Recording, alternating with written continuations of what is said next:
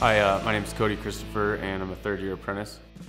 I really enjoy getting to interact with a lot of the older guys on the job and just learn the good and bad that they've kind of gone through and what's brought them to where they are, and kind of some things to look out for and moving forward. My wife's boss's husband was a journeyman electrician, and so he kind of caught me one day and just asked me what I had plans for life and didn't really have a good answer, and he kind of showed me what opportunity was there with IBEW. I was a material handler for 2.5 years, working under him and just kind of going all over job to job, waiting and waiting. And I interviewed 2 different times and tested, and just waited until I had my opportunity and got it.